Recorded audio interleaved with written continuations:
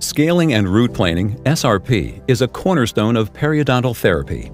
However, the microanatomy of the teeth provides many nooks and crannies where bacteria can evade even the most skilled dental professionals due to the limitations of their instruments. For example, the cemento-enamel junction contains tiny, scalloped recesses not visible to the naked eye.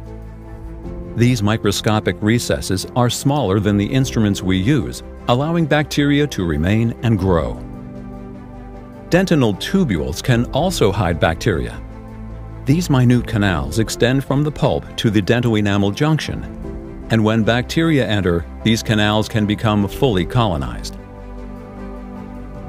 Lastly, certain bacteria, such as the red complex species associated with advanced periodontal disease, can invade and live within individual gingival epithelial cells. These cells are also vulnerable to orange complex bacteria associated with gingivitis and gingival bleeding.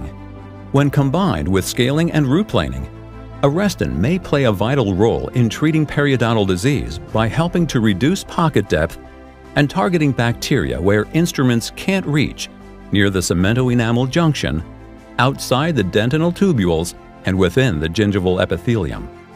Arestin minocycline HCl microspheres 1 mg delivers a broad-spectrum antibiotic directly to the site of active infection. Arestin starts as a fine powder, making it easy to deposit at the base of periodontal pockets. The microspheres immediately bioadhere, and the minocycline inside is gradually released and diffuses into the surrounding tissues, remaining active in the periodontal pocket for up to 14 days. Over time, the microspheres will completely bioresorb. 3 months after treatment, the addition of Arestin to SRP has been shown to significantly reduce pocket depth compared to SRP alone.